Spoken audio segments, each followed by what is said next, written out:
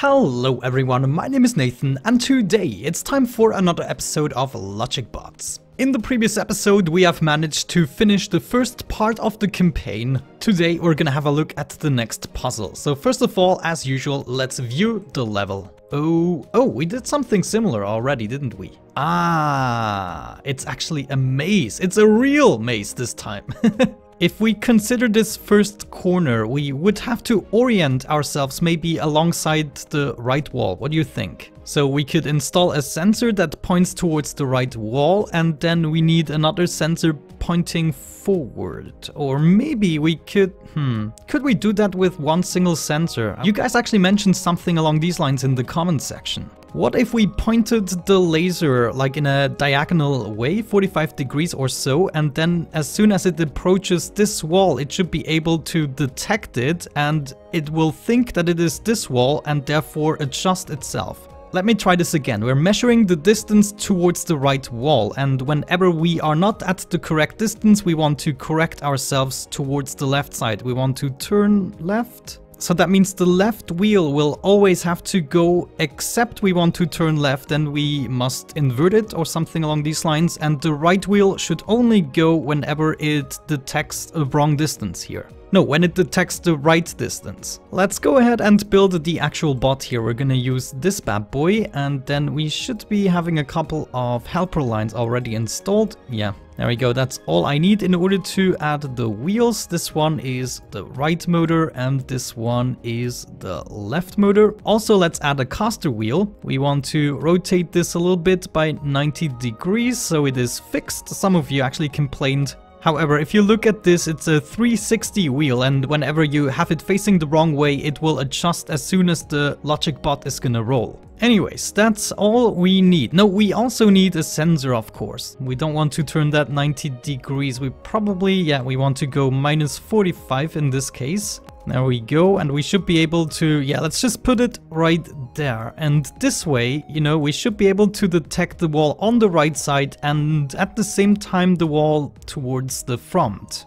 How are we gonna hook this up? Well, I guess we're done with the build here. Let's go into the circuit board and place these materials. We're gonna have you right there and you right here. I actually also want to install a monitor, thinking about it. We're gonna add a debugging tool, the number monitor, add that bad boy here. Rotation, please. There we go, and so we got that in the joint as well. I can place that here, possibly. Good, so the ultrasonic ranger is gonna go into this input and then we can start our circuit. So let's think about that first of all. The left motor should always be on, except certain conditions are true. So maybe we are going to use a dual switch for that, and we enable the left motor. Okay, so if we do that, then of course we're gonna turn around. Okay, now we have to detect the range. I actually think we don't have to write sentences for that. All we have to do is compare the number. Now, the ultrasonic ranger can only measure a distance of about 1 meter, so that's what we're gonna start with. Oh, actually 1 meter is the maximum, so we would have to go a little bit lower. Let's add a greater than. We can add that right here. And we also want to add a static value, of course. Then we're gonna pass that through here. So if the ultrasonic ranger is lower than, let's say 0.5 meters. No, actually, if it is greater than 0.5, that's what I wanted to say. We can hook this up right away. If that is the case, then we want to make the right motor go, right? Let me see what that actually did. Okay, we're going straight and we're measuring 0.7. Now it's going below and we are not turning because the left wheel, of course, is still going. So right at this point, we would have to make the left wheel switch around. How can we do that? Let's use a dual switch, I guess. And right here with that condition, we want to reverse the left motor direction, something along these lines. Okay, let's test this again. Oh, no. That's not what I wanted to see. Actually, maybe we shouldn't use a greater than. Maybe we should use a less than. That actually makes more sense. I don't know what I was thinking. But we're gonna do less than 1 meter in this case, okay? So if it registers 0.9 or lower, then this should happen. Let's try this again, and okay, that's much better. 1 meter might be a little bit too much looking at that, but it is constantly correcting as it drops down to 0.9. Let's see how it handles the Wow. Ooh, I didn't expect that. Well, I actually desired that, but usually this doesn't work right away. Let's see how it performs with this corner. Are you freaking serious? That's exactly what I wanted to see. Okay, now we are gonna run into a problem. Not here, actually, but it's gonna go into this direction, and I wonder how it deals with that corner. But we should be turning around right now. For some reason, this logic suits me much more. Okay, we actually turned around at this place. Guys, we can do this. But man, there must be a much better design. Look at the time goal. The time goal is actually 1:35 and we are already at 2 minutes and 30 seconds. Ow. So maybe if we switched everything around, we would be making it quicker through the maze. I guess there are several possibilities maybe. But there we go. Cool, we actually got the budget and also whatever that achievement was. Let's go ahead and have a look at that achievement. It was complete the level using no more than 1 ultrasonic ranger. By the way, this was a good clue how to actually utilize the sensor. That's why I was thinking of adjusting it in a 45 degrees angle. However, I have no idea how I would be able to complete the level in 1:35. So what if we did everything the other way around? What if we placed the sensor towards the other side, moved that part and plus 45 degrees. There we go. Then we need to switch around the circuitry a little bit. I think, yeah, this one goes here, this one there, and this one goes here. Let's see how it behaves this way. Come on, come on, come on. Okay, we're taking this turn, of course, much faster than previously. Turning towards the left might be better in this particular maze. We will see. Going around, yeah. We should be turning here, which is also great, so we avoided a lot of that. But look at that, 35 seconds is already over. Oh man, I don't think we can do this, guys. Yeah, now I'm gonna go into this little thing. Wow, how can you do this with 1 minute 35 seconds, guys? You need to let me know. This is insane, and now I'm gonna avoid the finish line for a long ass time. Yeah, going towards the left does actually take more time in this particular maze. I wonder, will we still be able to finish it though? Oh man, I've been through the entire maze right now. There we go. We made it after 6.5 minutes. Wow, that's not good, guys. That's not good. So maybe the time we can beat by building a more complicated design. We could do a design with multiple sensors. What do you think? I mean, we've done the easy and more logical method. And now we could do the precise method that utilizes both of the wheels. I mean, right now we're not using the wheels particularly efficiently. Let me think about this concept for a little bit. Maybe we're gonna continue with the next puzzle, or maybe I'm gonna improve on this design. It depends whether or not I come to a conclusion. So see ya in a second. Alright guys, we are back and I came up with another design. Unfortunately, it's not freaking working. The circuitry is a little bit more complicated. I don't want to get into it too much because, well, as I said, it's not working. I just tried to do something where both wheels actually can go at full speed, but I just cannot turn around quickly enough and I don't even know how it would behave at the next corner, so...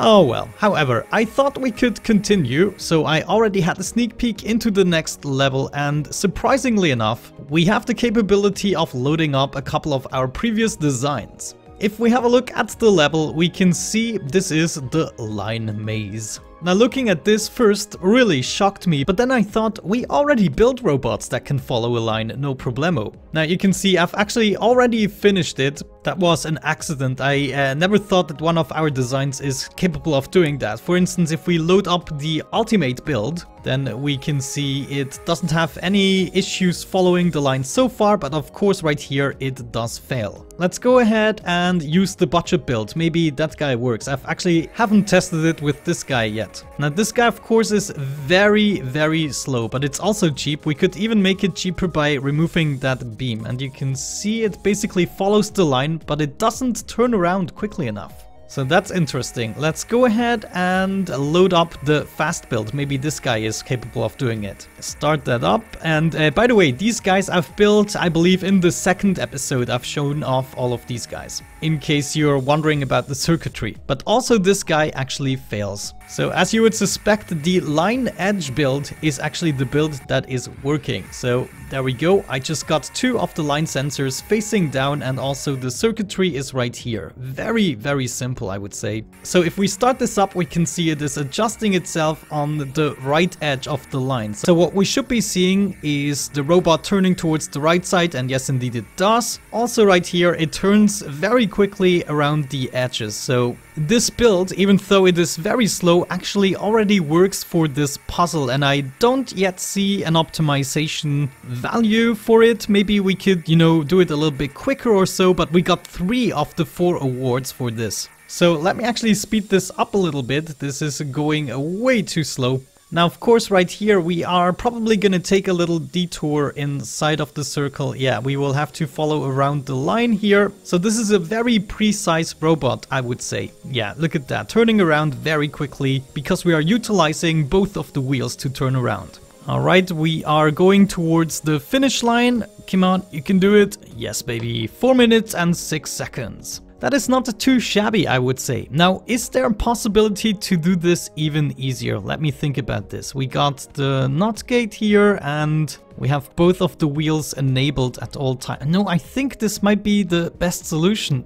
No, actually, you guys told me there is no such thing as the best solution. And of course, that is probably true. Yeah, I'm actually going to be happy with these results. Let's go ahead and have a look into the campaign menu. We can maybe even do the hazard avoidance, or at least we should be able to have a look at it. Complete the level without using any gates. So this is possible for this level. That is kind of crazy. Oh. What do we have to do here? We're going to follow the line. Are these things gonna go up, or do we have to be strong enough to push them? What? Are these things all gonna turn around and stuff like that? This is crazy. Let's load up one of our designs. We're gonna do the fast build for this one. Yep. Let's have a look at the circuitry so you know what we're talking about. This is my fast build. Let's start up the button. And oh, yes, indeed. Okay, so we have to be fast enough. This is like a timed project here. Yeah, we got the first one. No problem. Come on, open up, open up. No!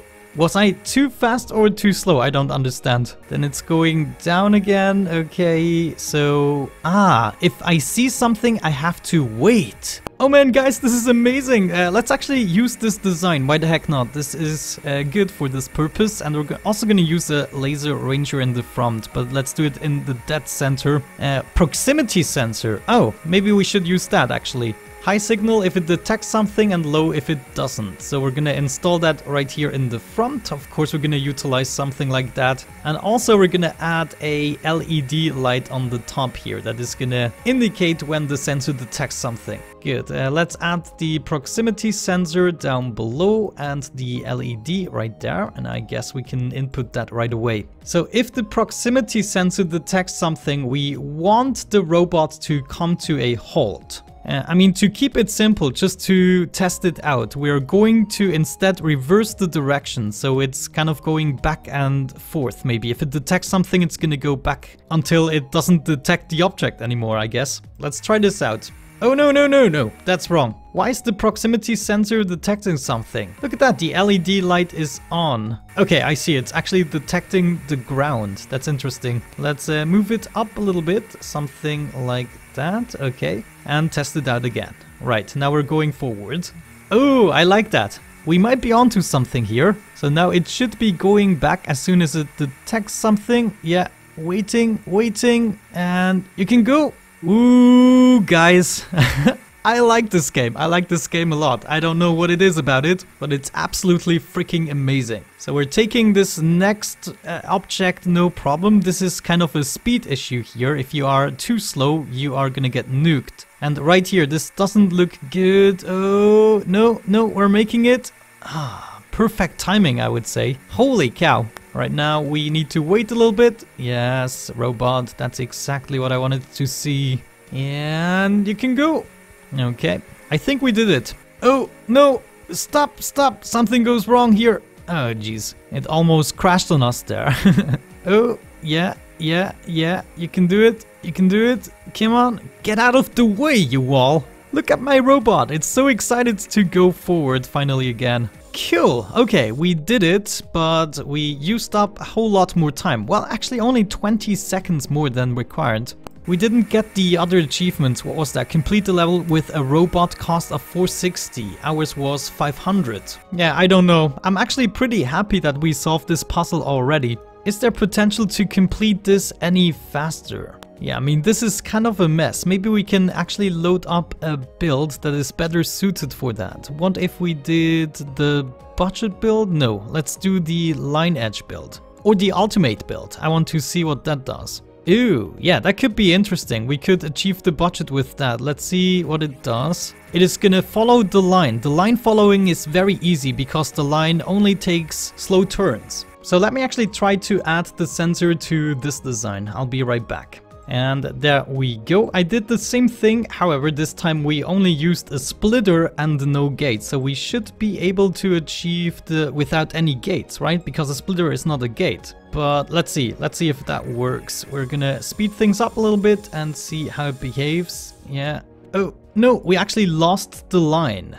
That is a little bit of a problem. Maybe we can fix that by spacing out these sensors a little bit. Oh no, now it's not working at all because of course the way we set it up, it needs to detect the line.